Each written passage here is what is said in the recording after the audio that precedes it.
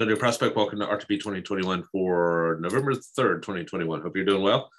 So our text for today, we have 2 Kings 16, Hosea 9, and I must say that in those texts, things aren't getting better for the last few days. And then we have Titus 2, and then finally Psalm 126 through 128. So we'll start with, we'll get the depressing stuff out of the way first. We'll start with Hosea and 2 Kings. So Hosea 9 is continuing on with some of these oracles of condemnation against Israel, the northern kingdom. Remember, as we've been reading through 2 Kings, you see just how far Israel had fallen, the idolatry that they're participating in. As verse 1 states, they have played the harlot, forsaking the Lord.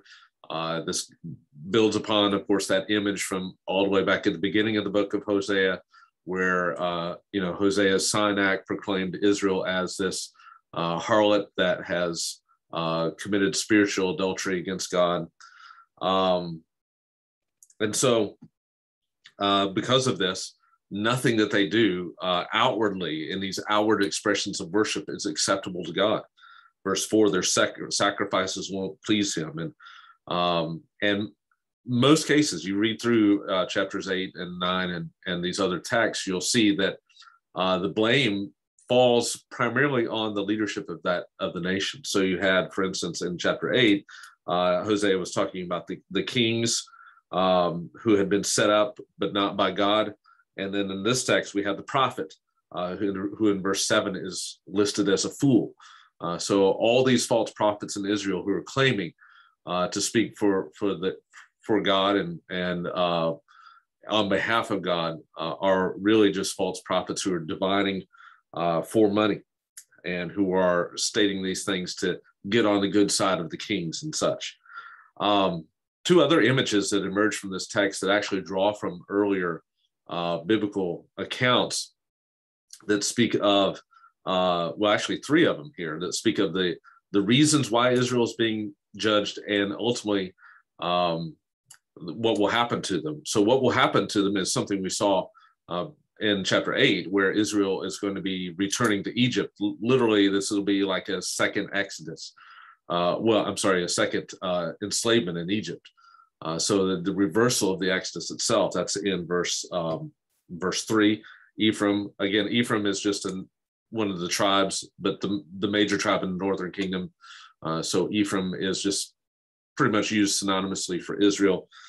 And then it'll be as in the days of Gibeah. Now this goes back to that really crazy passage in Judges 19. I actually just talked about that text in my Old Testament class just recently, and probably one of the most grotesque and shocking passages in all of Scripture.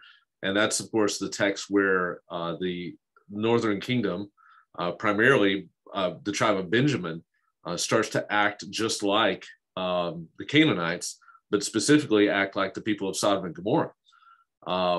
And the Levites, who were among them in that case, aren't doing any better. In fact, are acting even worse.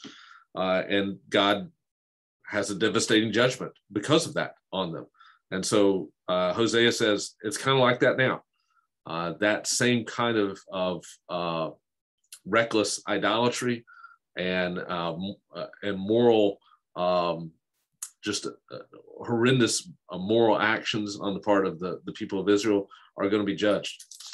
And then finally, there's the reference to Baal Peor, which goes all the way back, of course, to the Exodus account in the book of Numbers, where Israel's going out, and remember where Balaam, in that story of Balaam, after he is unable to pronounce a curse over Israel in the book of Numbers, at the end of the book of Numbers, he ultimately in Numbers 25, I think, ends up saying, or getting the people of Moab to seduce the Israelites who are wandering through that region to participate in these pagan cults and participate in these pagan orgies, basically. And Israel, once again, is judged severely for it. And so Hosea is bringing up the history of Israel and some of the worst occasions in the history of Israel to describe the fact that it's not much better now. So not a very positive text here in Hosea 9. Let's move over to 2 Kings 16. And so what's the negativity that we see in Hosea 9 is we see some of the reasons for that being played out in the history here in 2 Kings 16. Now, it's focusing here on King Ahaz in Judah. And this is the king that is really, you see a lot more of him in a bad way in the book of Isaiah. Isaiah spends a lot of time, especially in the first part of the book of Isaiah, interacting with Ahaz. Remember that Isaiah was a relative of the king.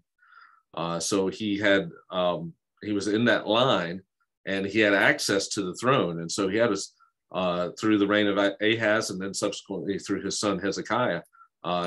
Isaiah has the ear of the king, and he definitely needs to bring some things to the ear of the king with the reign of Ahaz. Ahaz was one of the worst kings of the nation of Israel. By the way, I think a couple of Christmases ago, I preached on the Messiah through the eyes of Isaiah, and those texts where it talks about, for instance, for unto us a son is born, unto us a child is given. That's during the reign of Ahaz when these texts are given. And so you can understand why Israel is looking forward to a king who will reign in righteousness, who will execute justice in the land, who will set up the eternal throne of David. It's in the context of this, what's going on here with King Ahaz, which as you read through this account, you'll see just how bad he is.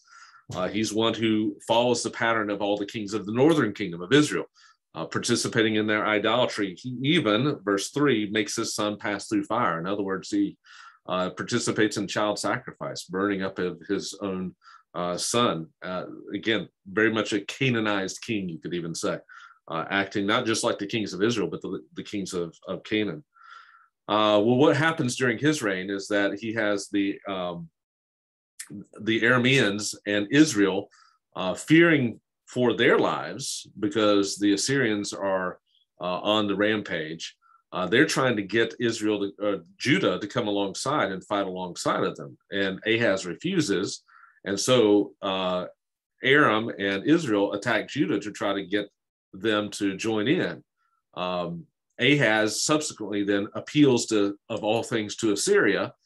Syria is glad to come in and help them, quote, help them out by attacking the Arameans and the Israelites. And ultimately this will result in the ending of the northern kingdom of Israel.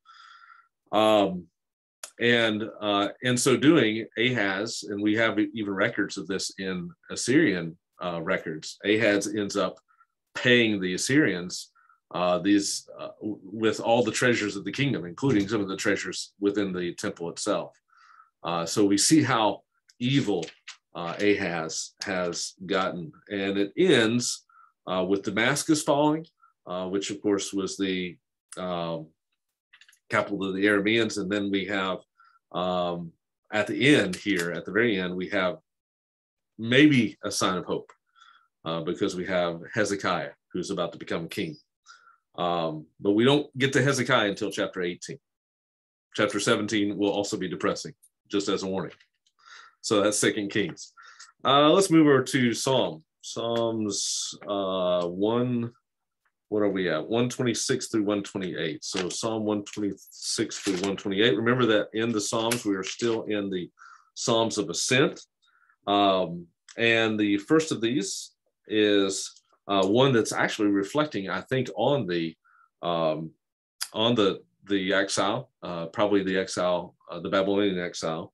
It talks about the captive ones being brought back to Zion.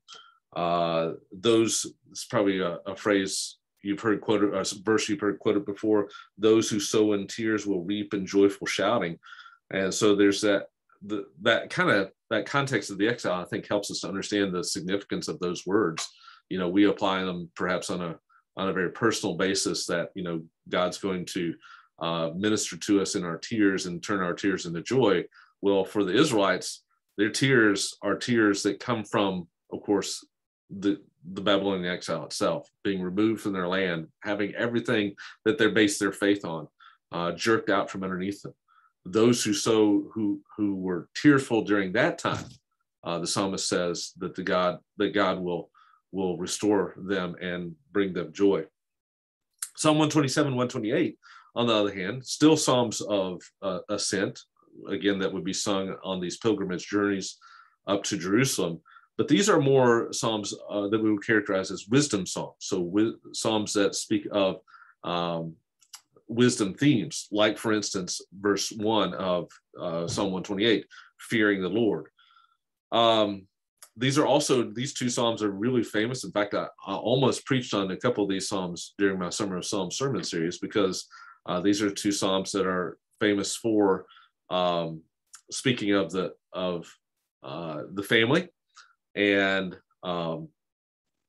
for instance, and the effect ultimately of living your life wisely as a leader in the family, as a parent, is that you will be blessed and you'll be in right covenant relationship with God. And remember that the psalmist and the book of Proverbs as well spend so much time on building healthy families, because they are ultimately the building blocks of the covenant community of faith. You have healthy families, you have a healthy covenant community. Modern day sense, if you have healthy families, you have healthy churches, right? So those are Psalm 128 and Psalm 127. Speaks of course, famously, the children being a gift of the Lord. How blessed is the man whose quiver is full of them. Again, several times in this text, it talks about this idea of blessing, and that's not happiness. Although blessing can bring happiness, but happiness is a feeling, blessedness is a state of being in right relationship with God and covenant. So Psalm 126 through 128. And then finally, that brings us to Titus 2. Here we see some really similar things that we saw previously in the book of Timothy, where, if you remember, Timothy is being instructed by Paul on how to deal with various groups within the church, typically divided by age group. So how do you deal with the older men, older women, younger women, and so on and so forth? So you can read through that. We've talked about this book before, so I'm not going to spend a lot of time on it. But I do want to draw your attention to the last part of this chapter, that Paul gives a really great explanation of the Christian life, I think.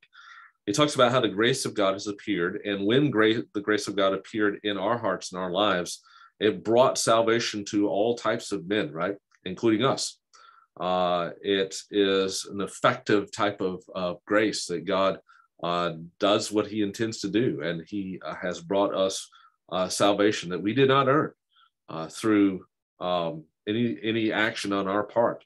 But because of the grace of God that we receive, this is our response is to deny in our own lives ungodliness and worldly desires, and to live sensibly and righteously and godly in the present age, because the present age is not that way, right? And we are looking, and how do we live out that life? How do we live a life in a way that's going to deny godliness? Well, we look forward, right? So we don't look at what the world is saying we're missing out on, but we're looking forward to what we will one day have, which is, I hope, that is the appearing of our Savior, Jesus Christ, verse 13. And then Paul talks about what Jesus has done for us. He gave himself to redeem us from every lawless deed. And so we have been bought out of that old life. We have another image of salvation here, this idea of redemption. He has redeemed us out of that. Let's not go back to Egypt, even as Hosea was talking about, right? Don't go back to Egypt and to the old way of life. You have been redeemed out. Live as God's people, in other words. And that's the reason why he sacrificed himself in the first place, is to purify for himself a people for his own possession. This gets back to the idea that God doesn't save us just to save us. He saves us to become part of a holy and pure people for himself and for his glory. So wonderful little exhortation and description of the gospel and the Christian life here on the part of Paul in Titus 2. So I think that's all the text for today. Hope you have a great rest of the day on this day, November 3rd, 2021.